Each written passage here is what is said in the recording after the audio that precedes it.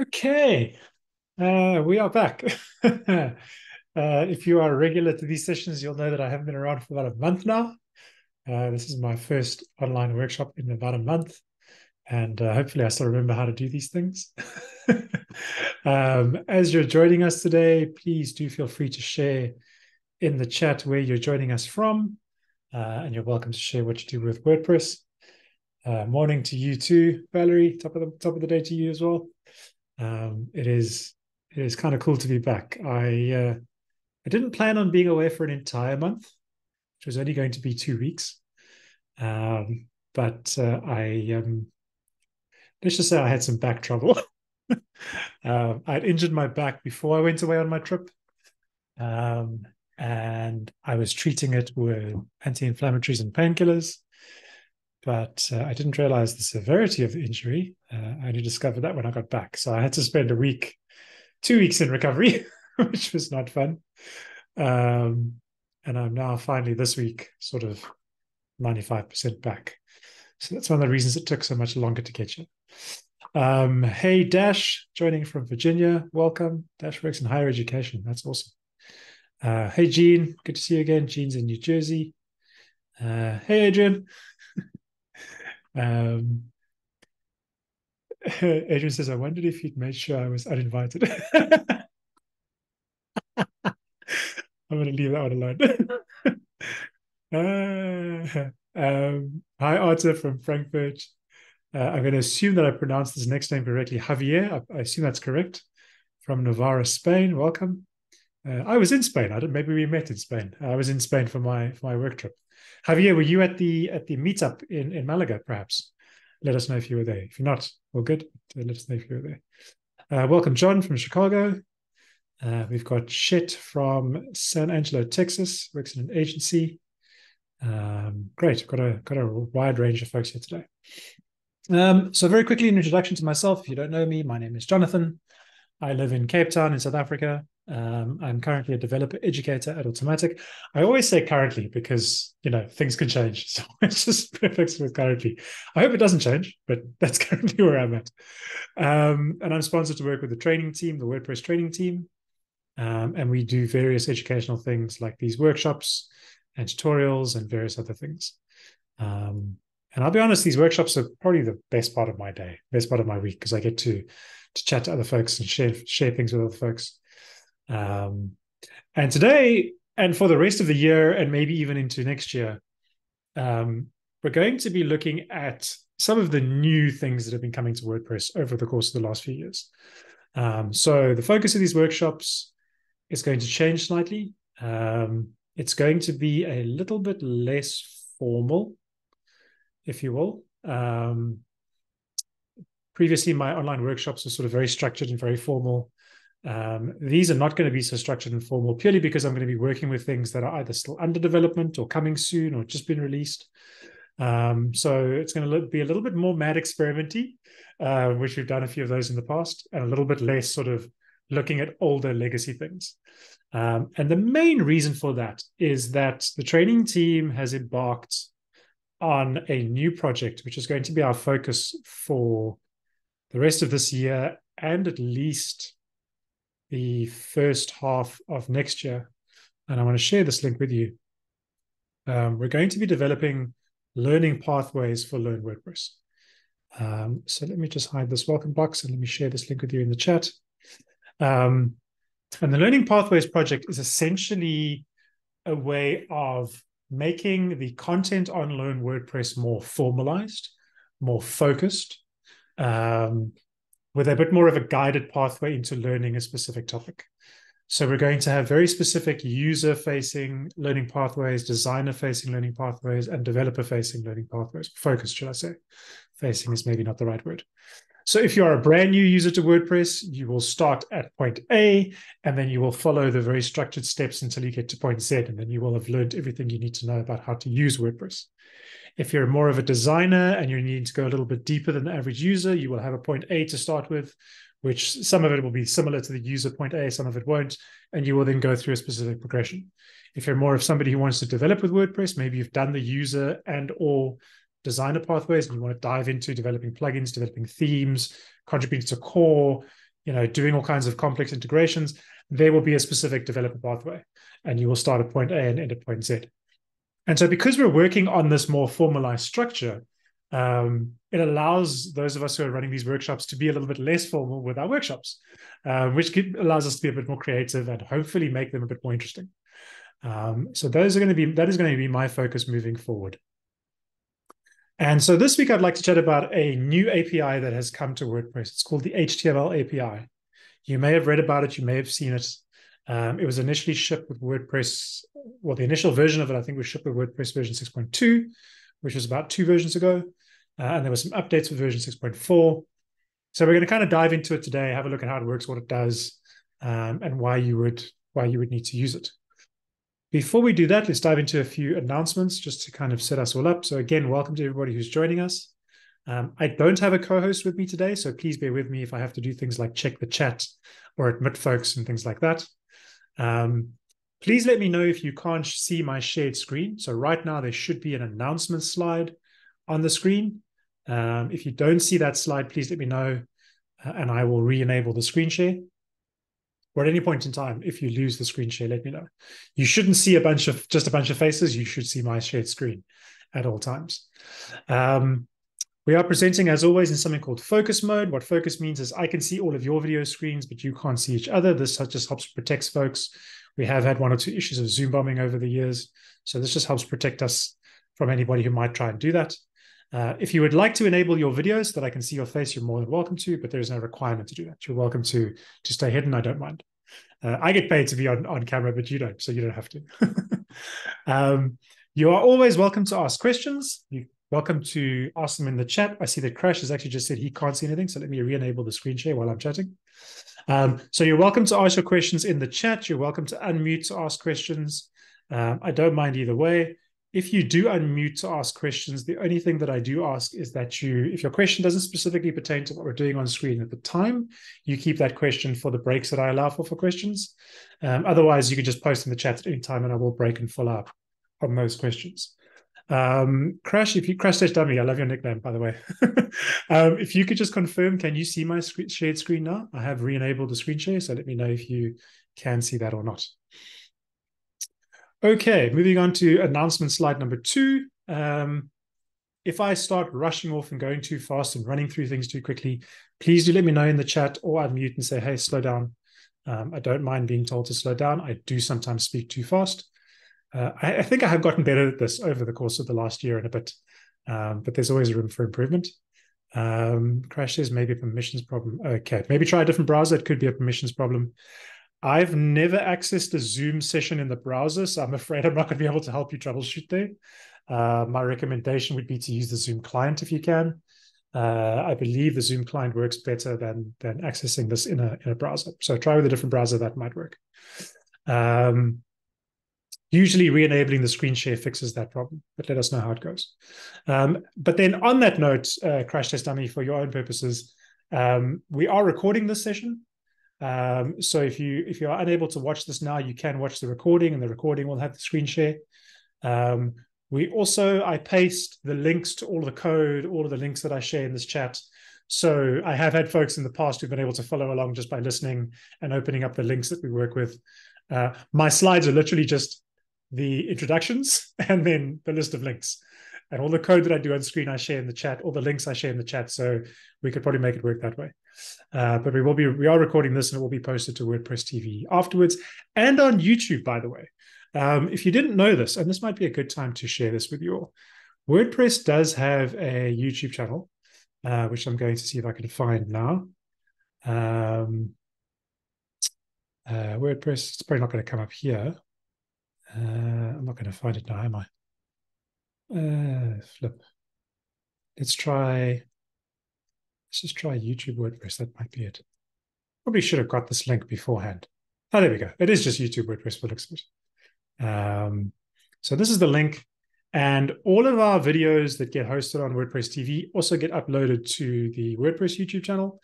So it's kind of like once it gets uploaded to WordPress TV, then within about, I think, a couple of days, it gets uploaded to YouTube. So if you prefer to watch these things on YouTube, you can get hold of them there. It's always weird to me when one of my workshops or one of my videos comes up in my YouTube feed because I'm subscribed to the channel. And it's kind of weird to see my face pop up. But if you prefer using YouTube, you can go and check it out that way. So I do recommend checking that out. I'm going to add this to my slides now so that I remember to add it next time because I want to let folks know about the YouTube channel. Okay. What are we be doing today? As I mentioned, we're looking into the new HTML API. We're going to briefly discuss the problem that it's trying to solve by looking at a slightly real-world example. It's probably not the best real-world example, but it's an example that I have experienced before. And then I'm going to dive very briefly into alternate solutions that I have used in the past, that I've seen others use in the past to kind of solve the problem. So some of these might be familiar to you, and we'll kind of discuss pros and cons to both. And then finally, we'll get into the HTML API, what it does, how it works, and the pros and cons of using it. And then right at the end, there's some links that I'll share with you where you can read up about it. Because it's so brand new, there isn't a page in the common APIs section of the developer documentation yet, but there is a code reference. There is a class reference in the code reference, so you can go and read up about that. I'm hoping to work on a page in the common API section in the near future, but there is enough information, at least on the code reference page, for you to read up about what it can do and how it works. If you would like to code along with me today, or if you're watching this video on WordPress TV and you want to try out these experiments yourself, you can do. The only thing that you will need is a local WordPress installation of your choosing, one that you can edit the files so that you can edit the themes and the plugins and all of that kind of thing. You will then need a text editor of some kind to edit those files. I use Visual Studio Code in these sessions because it's free and open source. I use PHP Storm otherwise, but that's a paid product, so I don't like to use it in these sessions. And then there's a custom image plugin that I'm going to be working with. So if you want to install this plugin on your local site, you can do. It's not a very big plugin. It's just a few lines of code. It basically adds, I'm going to hit download there. I think I've already got it on my desktop. It basically adds 2 custom image blocks to your block editor, but you can download that and install that on your local WordPress site. If you are on a Mac and you're running Safari, when you use this direct download link, it might try and extract the folder to your desktop or wherever you're downloading it. So I recommend using a Chrome browser to do the download, or there's a way to change those settings in Safari. You might just have to read up about that, but I recommend using either Chrome or Firefox or something like that just to do the download. All right, I'm going to get up my local environment set up. So this is my local WordPress install. I don't have any plugins installed at the moment, I don't think. Nope, no plugins installed. So I'm going to add that new plugin by going into the plugins page, clicking upload plugin, and I've got it on my desktop. So there it is, WP Learn Custom Image.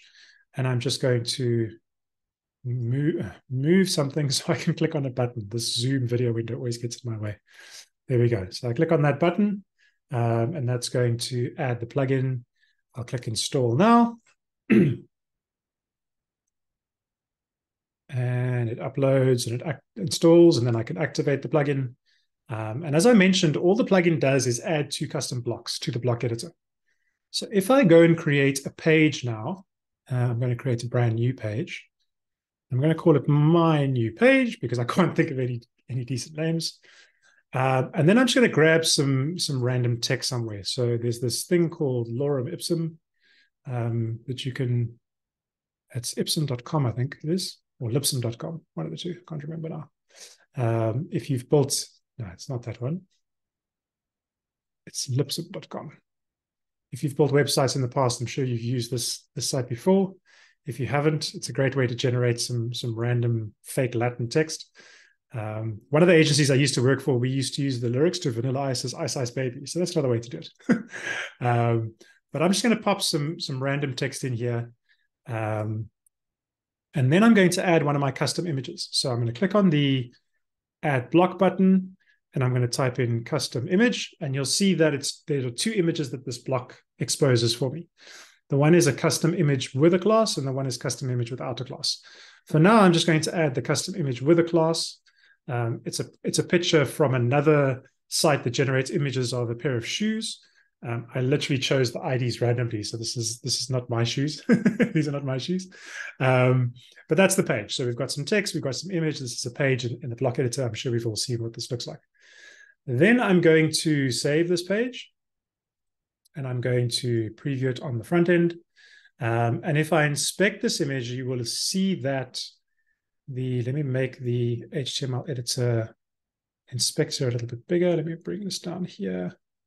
Here we go.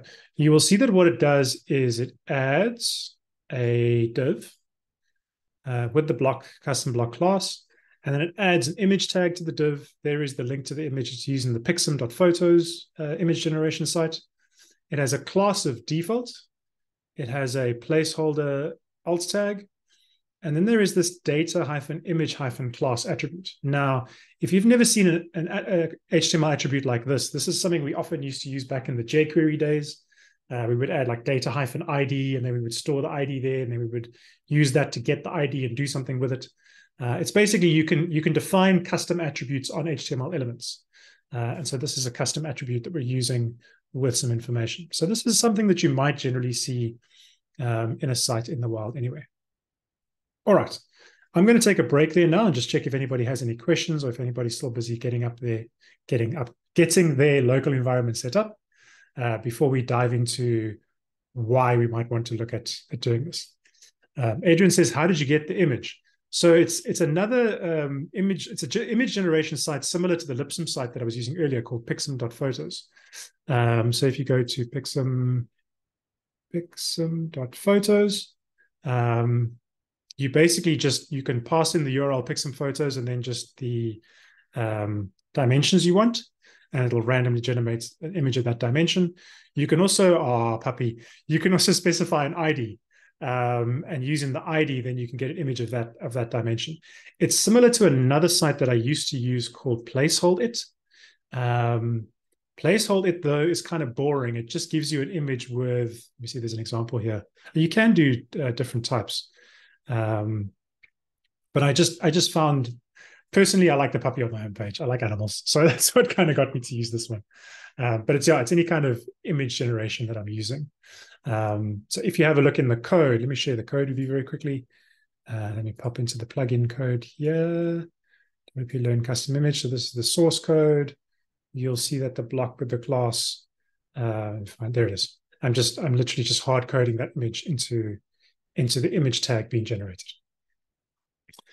Dash says there's also place kitten. What? Why did I not know about place kitten? Oh my word, I have to go and see this now. Sorry, I love cats, so I have to go and see this now. Placekitten.com. Dash, you have just changed my life. I will be using place kitten from here on in for all of my images. Thank you so much. I do love animals, but I do like cats more.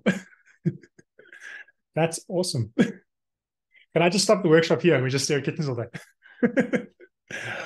All right. No, we're here for a reason. Okay.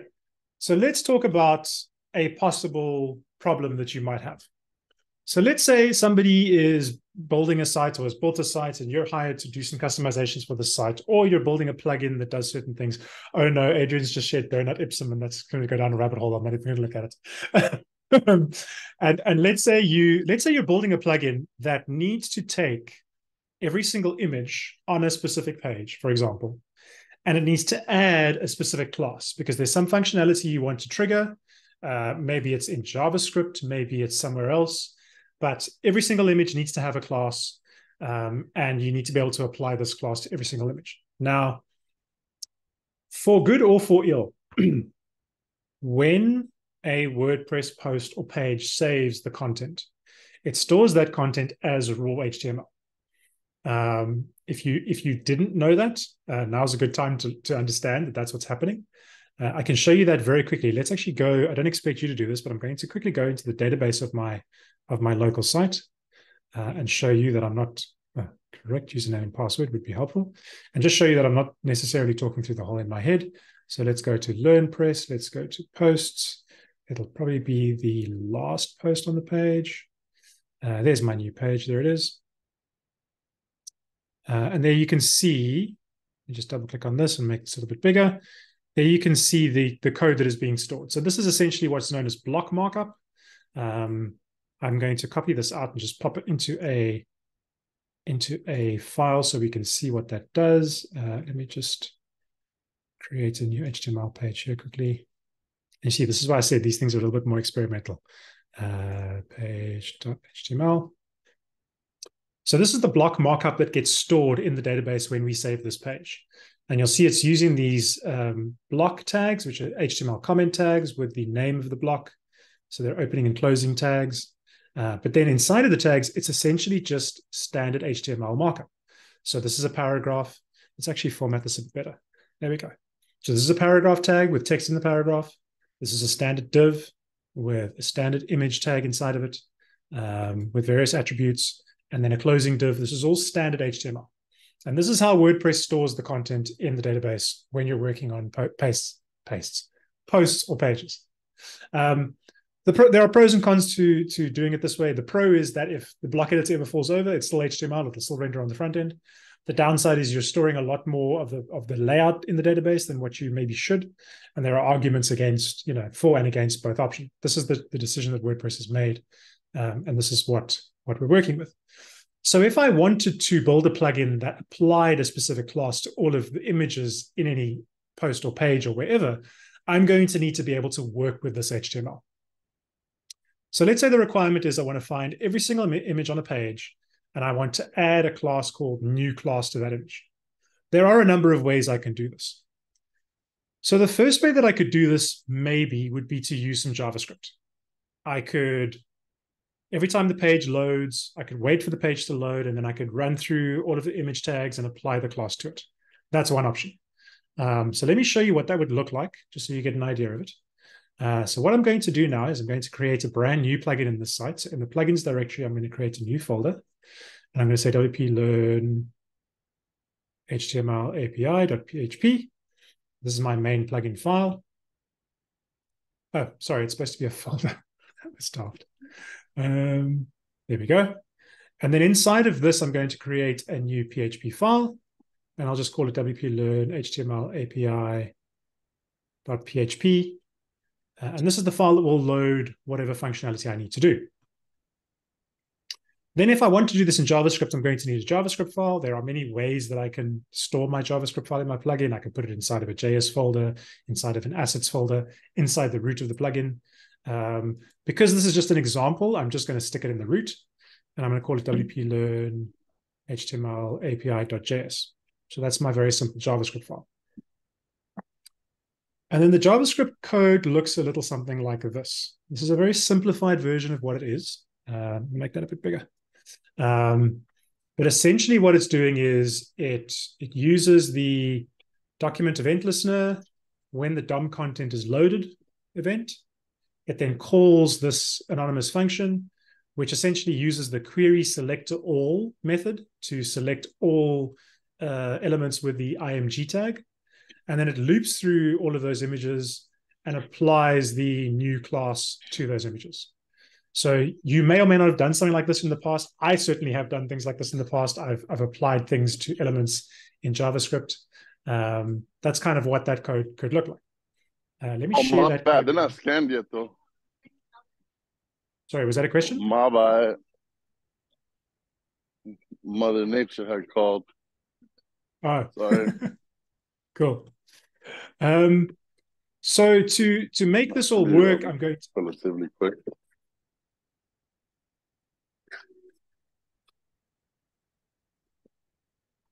Okay. So to make this all work, what I'm probably going to need to do is I'm going to need. Yeah, no worries. I'm going to need to enqueue this. Well, it's my fault originally for not having it ready.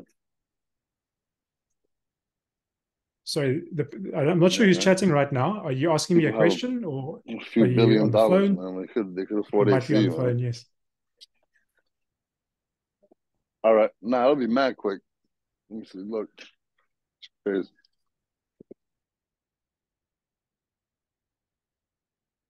Okay. I think he was on a phone call there. All good. All right.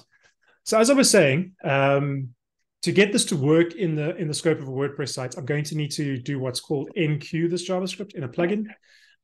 If you've never seen how to enqueue a plugin in JavaScript before, I'm going to share the documentation with you. The function you would use is this WP enqueue script function. I'm going to share that in the chat now as well. But this code, what the code looks like is something like this. So inside of the PHP file, first of all, I'm going to need a plugin header. So that looks a little bit something like that. I'll share that with you in the chat. So it opens up the PHP tag. It sets up the plugin header with a plugin name and description if you want it. There's various other things you can do as well. And then you can also do something like this. You can check if the abs path constant is defined. If it isn't defined, you can exit, meaning if this is not running in the scope of a WordPress site, don't run the rest of this code. Then you would do something like this. You would use the WP enqueue scripts action. So you would say add action, WP enqueue scripts, and you would then define your own callback function to run. Sorry, I'm just gonna, if you're on the phone right now, I think your mic is enabled. I'm not sure who that is. Would you mind just muting your mic if you are on the phone? There we go. Thank you. Okay. So you hook into the WP enqueue scripts action. You define your own callback function. Then you need to specify the callback function. So it looks something like this. You say function, the name of the function, open close brackets, and then you set up your function code. And then you use that WP enqueue script function that I shared with you earlier in the documentation, and you do something along the lines like this.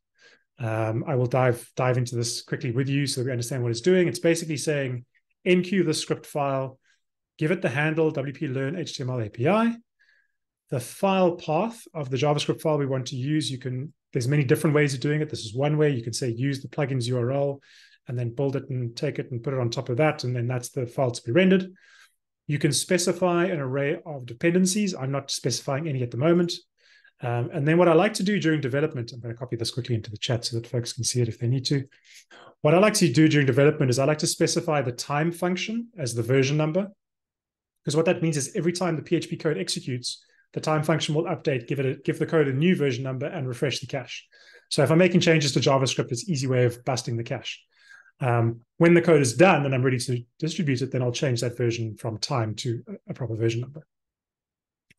So that's what the code looks like. This is very, very sort of simple, and I'm not, worrying about security and things like that right now. I'm just enqueuing this JavaScript file for WordPress, and then this is the JavaScript file that's running. So if we do that, we would now expect to see the new class being applied to all our images. So let's see if this actually works. So the first thing that I'm going to do is I'm going to activate this plugin. So if I go to my plugins page, there is the plugin that I created. I'm going to activate that. All good, that's activated. If I now go back to the page that I was testing and I hit refresh, I should see the change happen. So let's refresh that. And if we inspect the shoes, we now should see a change. So I'm going to move some things out the way so I can see. And there we go. So let's make this a bit, where's my little, oh, there we go. So there you can see it is added to the default class. It has added a new class. It has done what we've expected it to do. Okay, so that's great. It works. Wrap up, job done, move on. There are, however, some downsides to doing it this way. So the one downside is that you're now applying this to every single image across the entire site. And you might not necessarily want that to happen. You might want it to only happen on content images, for example, or various things. Also, the other downside is that because this is happening on the JavaScript side, it means that first the page has to load. And then once the page is loaded in the JavaScript files, then the JavaScript files and it makes the change.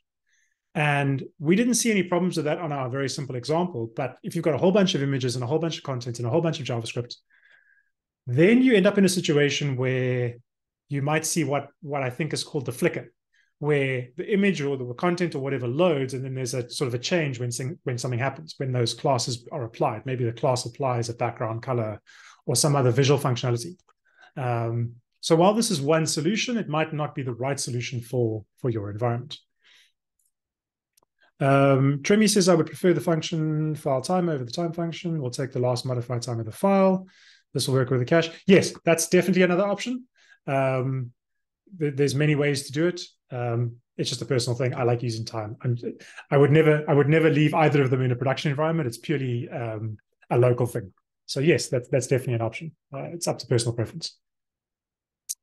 Okay. So that's one option, one way we can look at it, one thing we can do. The other more sort of effective option is to handle this on the PHP side. So what you could do, if you, let's say your focus is, I just want to make this change to any images inside of content, inside of page or inside of post content, I want to make that change. Well, WordPress has this lovely filter called the content, which runs every time the content is sort of generated. And you can hook into the content filter and you can apply something to the content. So first of all, you could use that to say, well, if I just want this to be applied to the content of posts and pages, this is the perfect thing to do. So number one, I'm limiting the scope of where this is being applied. Step number one. So to do that, I'm going to remove the NQ scripts code, and I'm going to add filter, because I want to hook into it's a filter, not an action. And then I'm going to also define a callback function. So in my case, I'm going to define it as just WP-Learn HTML, the content. As you can see, I don't have the best naming conventions in the world for my example code. And then I'm going to need to define that function. So WP-Learn API, the content. And this callback function will receive a variable that contains the content of any post or page. So the content filter always fires when a page or a post is rendered. So I will always get the content of that post or page. To verify that for ourselves, what we can do in this code, and I'll share it with you just before we run it, is you can do something like this. You can say echo PRE tags, and then you can print R the content and pass in true, which will, I can't type today, print R, there we go. So you can echo that. So print R is a way of printing a variable. When you pass true as a second parameter, it passes back the result and doesn't output it to the screen. And then you can close that with PRE tags, or at least close the PRE tag. Now it'll be nicely pre-formatted and you can see the information inside of there. So this is just one way you can check what's happening in the content variable. There are other ways you could log it to a file. You could do various other things. But for now, we just want to keep it nice and simple. We want to be able to see it on screen. If you've come to some of my workshops, you've seen me do this a few times before. So if we now refresh that page, okay, it's kind of at the top here. We can't really see it because it's HTML. But if I inspect this, you will see that there is the PRE tag, and then there is the paragraph, and then there is the div with the image. So that is getting just the content, which is exactly what we want to work with. Now we're not working with the whole page. We're just working with the content. You see it's the same content that we stored, same HTML content that we use. So that's great. That's already better than trying to do it to the whole page. But now you have a couple of options. And one common option that folks use is something called regular expressions. So if you've never worked with regular expressions before, I'm going to show you an example of what that could look like. Today's workshop is not about regular expressions, so I don't want to dive into how they work and what they do. But essentially, a regular expression is a way of, there's like a special kind of formatting that you can use, that you can pass to the regular expression functions that says, if the code matches this regular expression, then I want to make some changes to it. And there's many different ways that you can do it. But the one simple way would be to use what's known as the preg replace function, which is a PHP function, which performs the regular expression and then does a search and replace. So what this code is doing is it's looking for image tags with a class and it's doing various other things and checks and whatever else. And then it's saying return the existing class, the one that's currently there, and then add the new class that I want to add to it. And I'm not a regular expression expert, so I don't know what all these other tags do. So if you do know what they do, that's great. You can let us know in the chat. But the other characters are performing additional sort of functionality to perform additional checks using the regular expression. But it essentially says, look for all image tags with a class, and then add the new class to the content, and then return the content. So that's what that is doing over there. So let's see what that does. Let's see if that does what we expect it to do. Let me share this with you in the chat so you can grab it if you need it on your side. And let's have a look. So if we refresh this now and we inspect the shoes, we should see that there it is, the default new class. The new class has been added. Great, win. And regular expressions are a very common way that developers use to make changes to HTML attributes. There are a couple of downsides to regular expressions, though. So let's talk about the upsides first. The upsides are regular expressions are very performant. They're very fast. If you get the right regular expression and it does the right matching, it's going to be very quick to do the regular expression search and replace. So if you're having to work through lots of content, it's a good solution. The downside is, if you look at this regular expression, I can already see one problem, and that is, what if the image tag being rendered is using single quotes instead of double quotes? Well, then you need to build that into your regular expression check. The other example is, I'm going to just check something here quickly. What if, in this case, what if your image doesn't have a class attribute? So let me show you what I'm talking about. If I go back to my page and I go and add the second custom image block, so it's custom image without class. It's a picture of some photos. There's some books. If I inspect this in the editor, you will see that the image tag being rendered does not have a class being applied. So now when I save this code, or at least this page, should I say, let's just save the draft, and then let's preview that, and let's have a look at what happens to that image. So you see what it's done is it's actually added the new class to the data image class attribute. And if you look very carefully, I'm going to make this a little bit smaller so it'll actually show us what's going on there. You'll see it's actually kind of broken the data image class attribute. It's added a space there. So now it's a data image attribute and then a class attribute. So it's kind of broken the original image tag. Hopefully you can see that in the window. If you can't, let me know and I can share it with you. In fact, we can probably make it a little bit bigger here. There we go. So while regexes are great, I've used regexes for string searching. So when I'm searching a specific string, one example that I used it for was when I was working at Castos, which was a podcast hosting company. We were receiving data from various different podcasting RSS feeds that had different formats of different files in the file name sort of URL string. And I had to write a regular expression check that would basically just focus on the proper MP3 path of the file. And so there, in my opinion, regex was the perfect solution, because I'm always going to expect something to have a certain format, end with .mp3, and then ignore everything after it. Any query strings there were query strings appended to some URLs and some weren't, and all that kind of thing. So in that instance where I'm working with strings, I believe regex is still a perfect solution. But when it comes to HTML and when it comes to some of the things that HTML allows, for example, custom attributes that can have the word class name, I'll share some other examples with you in an article towards the end of the session. Regular expressions can be brittle. So they're very, very fast, but they generally only work in certain circumstances where your HTML is very defined and very specific and doesn't have a lot of extra things going on. Okay, so that's regular expressions as an option. Any questions on that? I'm going to take a quick sip of water before we dive into another option that is possible. But any questions on what we've covered so far?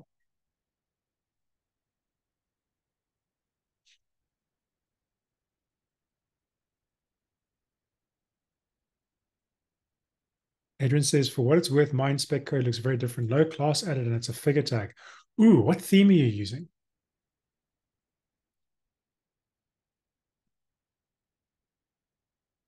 Interesting. And you've added the custom image blocks, not a standard image block.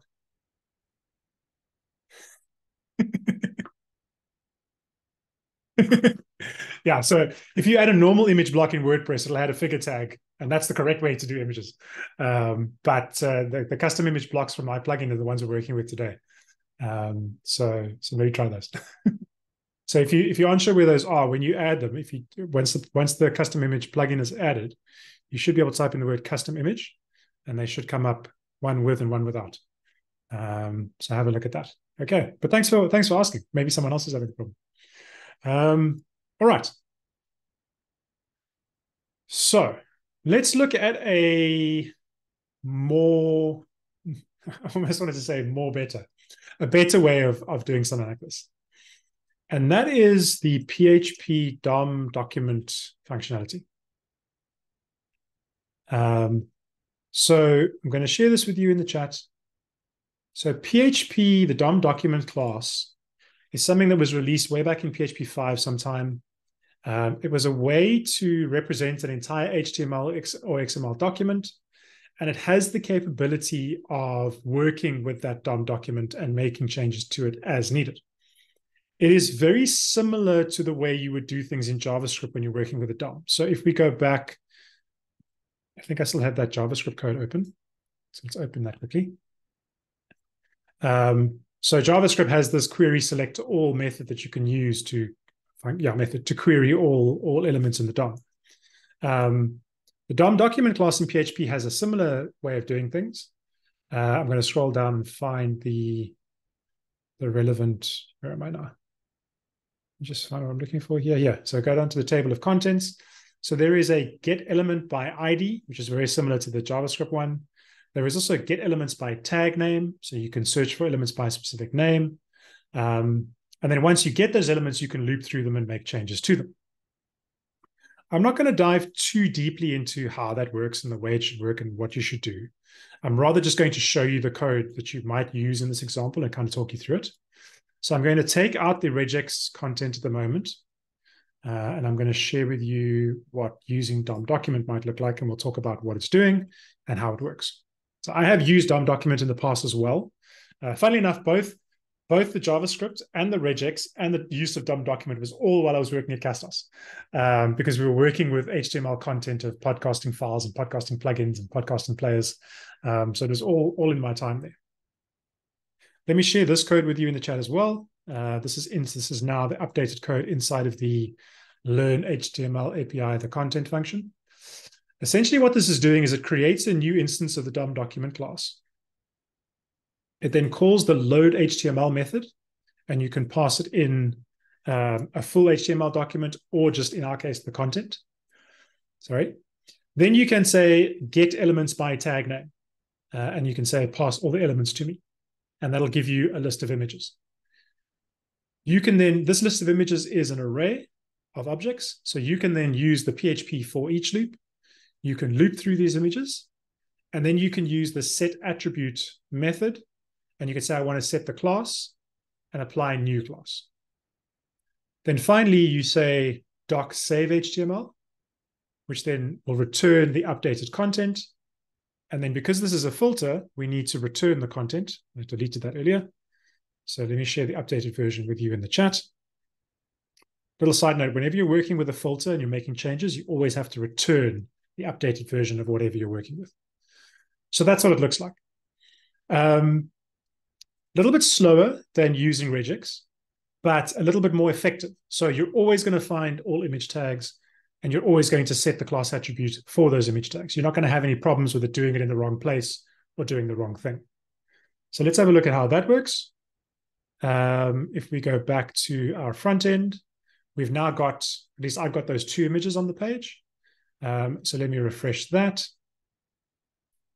And now if I inspect those images, we will see that the first image has, let me move this over so you can see, it's the one, there's the one thing I hate about inspectors. It doesn't format the HTML too nicely if there's not enough space. There we go. So there we go. There's the first image. It has the new class applied. So that was the image without a class. So it added the class for us, which is great. It doesn't care whether it's single quotes, double quotes. It adds that attribute for us. But then here's the second one. You'll notice that what it did was it overrode our default class.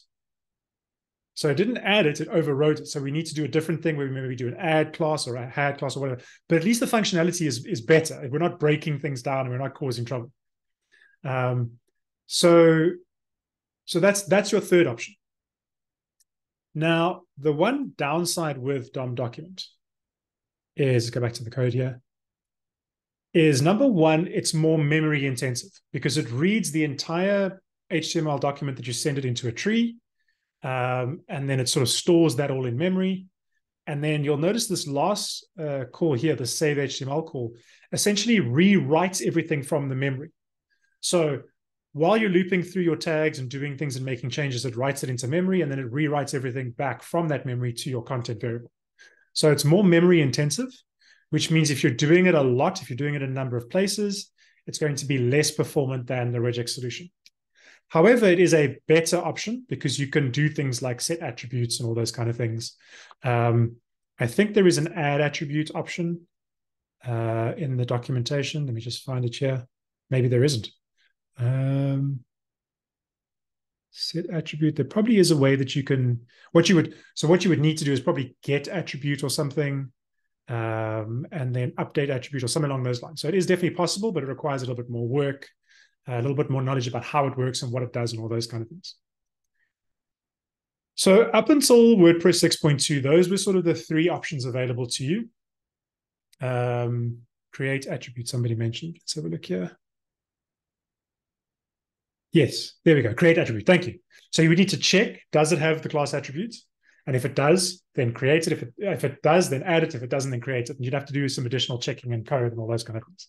Thank you, Chet, for pointing that out. So the pro is it's a lot better. It's a lot less chance of things going wrong. The downside, it uses more memory, is quite a bit slower than using regex.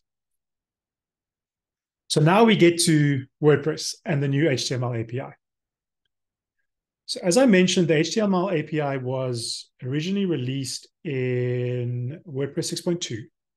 And there was an amazing article last month.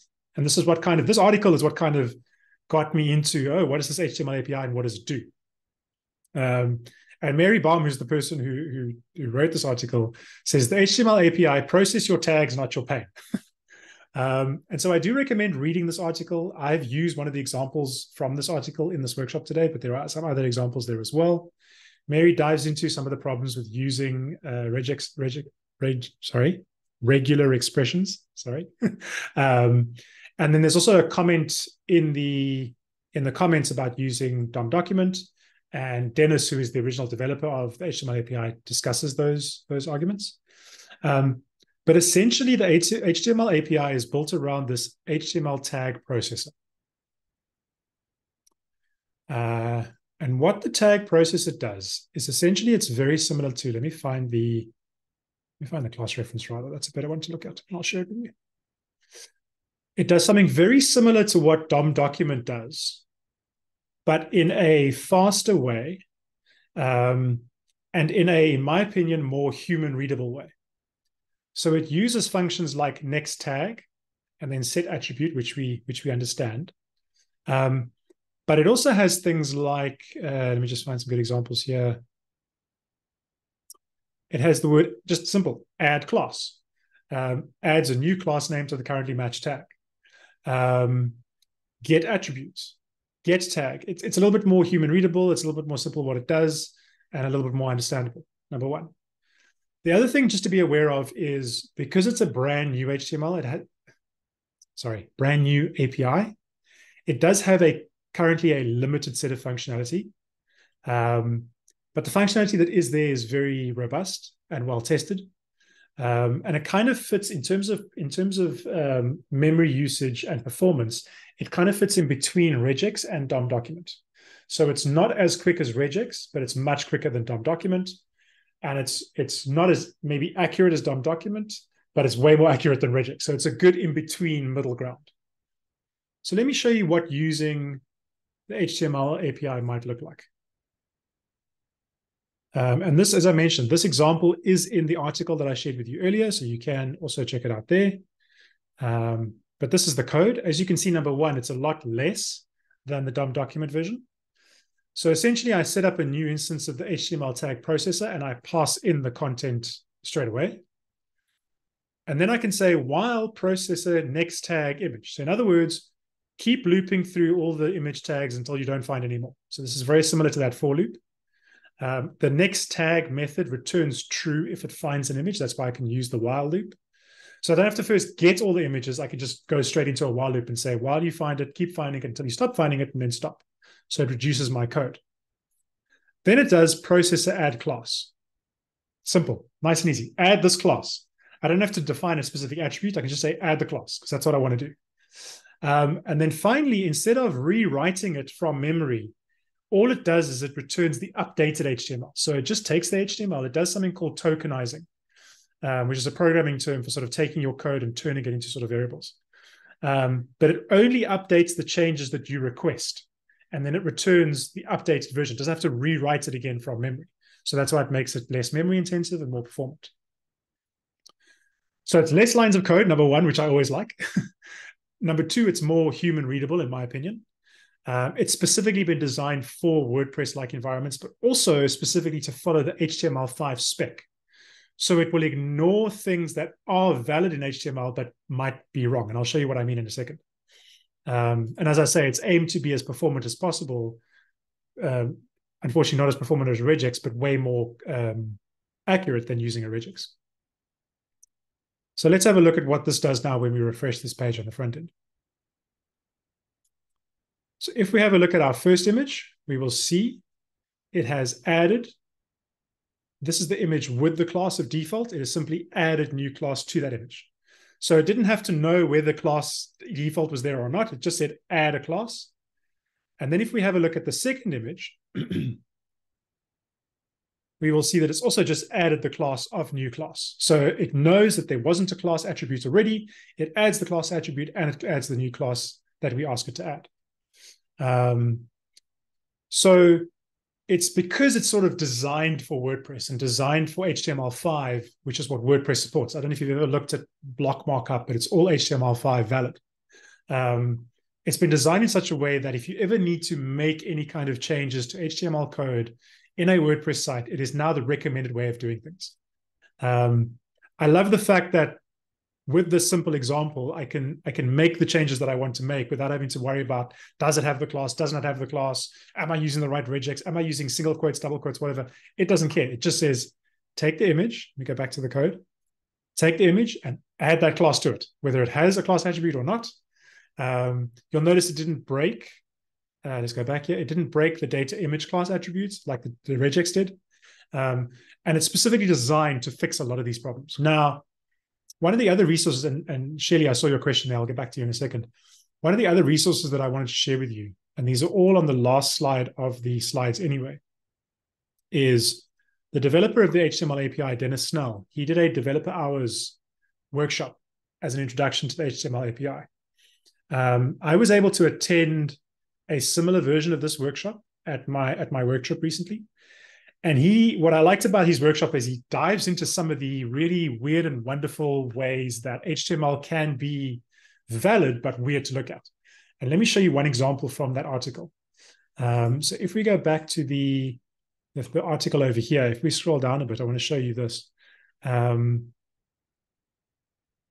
didn't know this, but it is perfectly possible to put a greater than or an equal, that's greater than, I think it is less than sign inside of a title attribute, for example, and that's still valid HTML.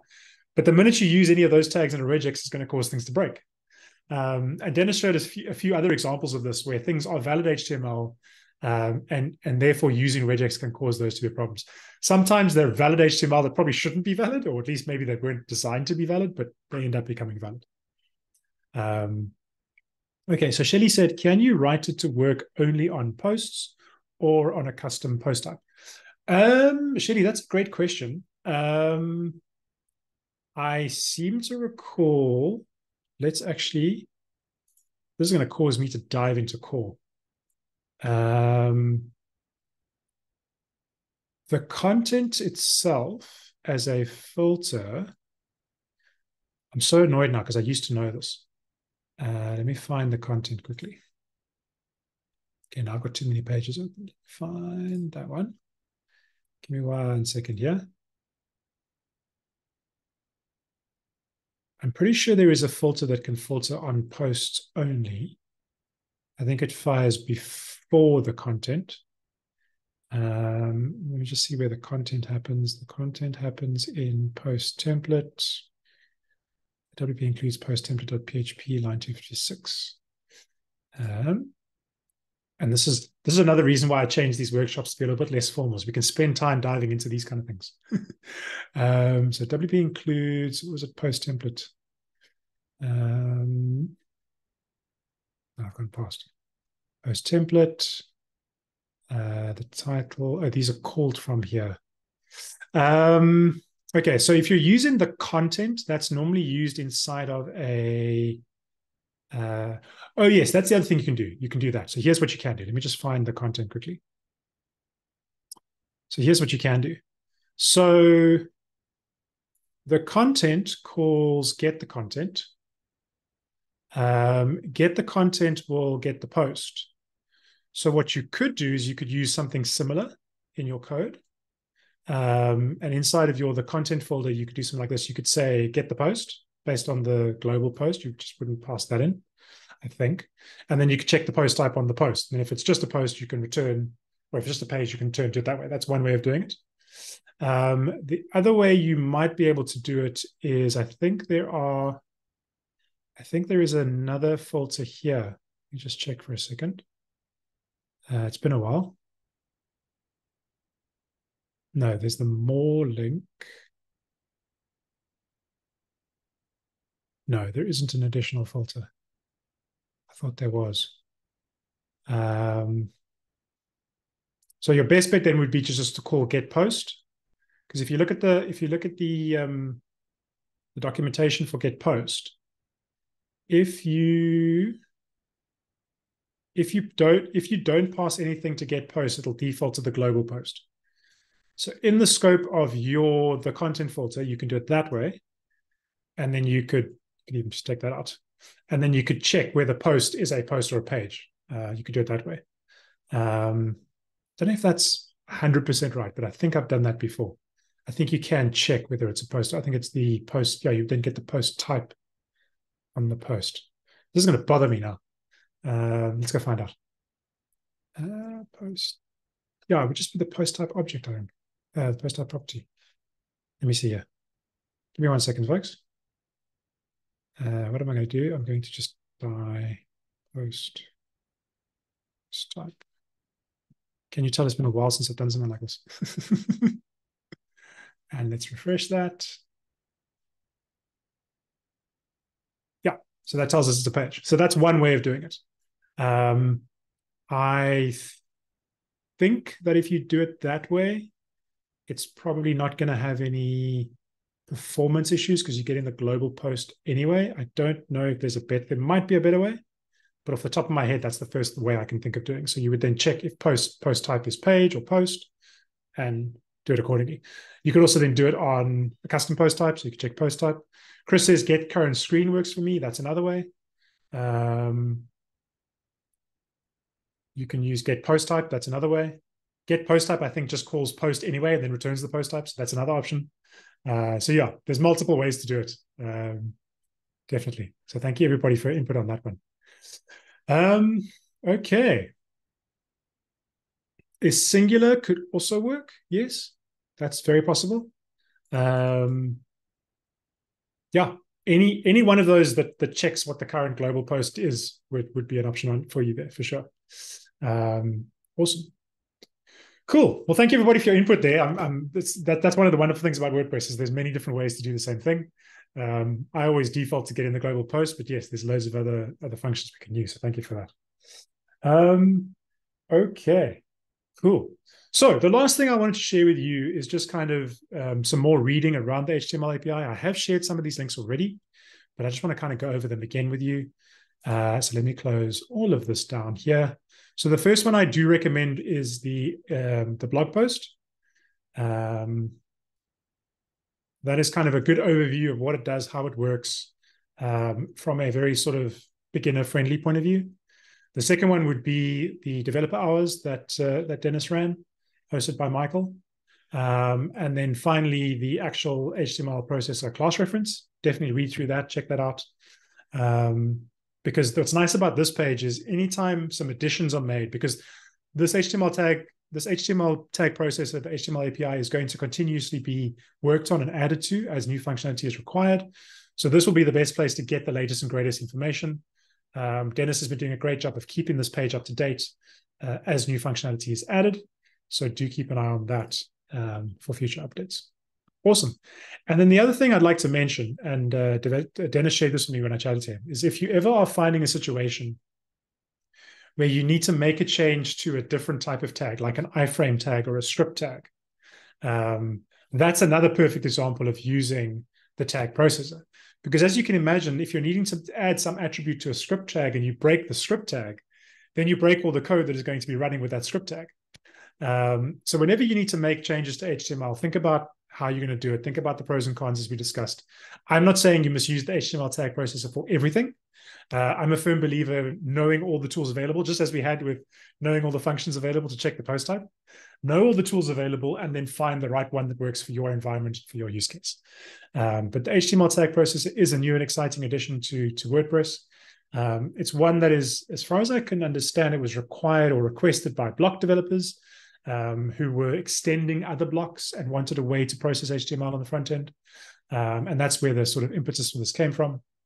And Dennis has really spent a lot of time on making sure it's performant, making sure it's HTML5 specific and valid.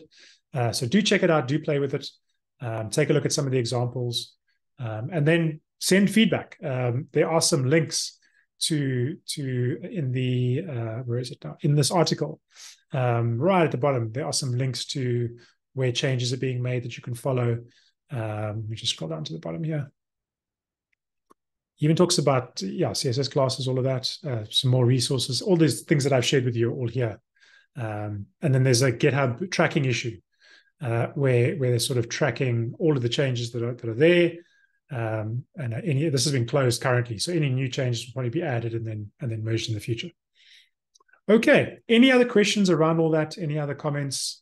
Anything anybody wants to say before we call it a day?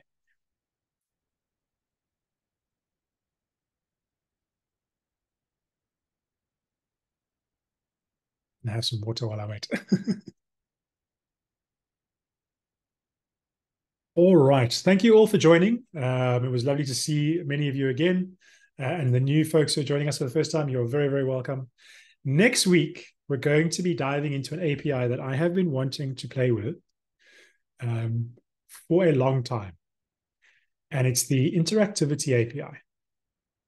If you've never seen the activity API before, I suggest going to check it out because it does some really cool things. But next week we're going to be diving into it. We're going to be learning how it works. This was another workshop that I attended recently. I still haven't figured it out for myself. I still haven't played with it. But if you want to see how it works, there is a demo of what is possible with the interactivity API that I'm going to share with you. It's this live movie site. And I'm not going to do anything. I'm not going to click any buttons, but I highly recommend checking that out because kind of the functionality that it opens up on a WordPress site is kind of really cool. And so that's what we're going to be diving into next week, understanding how it works, what it can do. If you want to see what's possible, go and check out this demo site. It's really, really exciting to me. All right. Thank you all for joining. I hope you enjoy the rest of your Thursday, the rest of your week. Adrian mentions next Thursday is a holiday in the US. That's a great point. So maybe we won't do it next Thursday. Maybe we'll wait. Are the US folks around the following Thursday, Adrian? Just give me a nod. Okay, so maybe we'll push it out to next Thursday because I always forget about Thanksgiving. It is Thanksgiving, right? Okay, so that's a very valid point. So I will push it out to the following week. This is one of the other nice things because I'm so focused on the learning pathways. I don't have to do a workshop every week, so I can take a skip for Thanksgiving next week, which is perfect. So I'll push it out for next week, and we'll see from there. Valerie had a question around the best software to do prototypes for an API. Valerie, my personal preference for that is a piece of software called Postman. POS. I hope this is what you're asking me, but I use Postman for doing any kind of API testing and API prototypes. So if that's what you're looking for, I recommend checking that out. It's at postman.com. Great. Otherwise, folks, then I won't see you next week, Thursday. Those of you in the US, please enjoy your Thanksgiving. I will have a big meal on your behalf that evening. How about that? And then I'll see you again in 2 weeks' time. Have a lovely rest of your Thursday and the rest of your weekend. And great. Have a good one. Bye.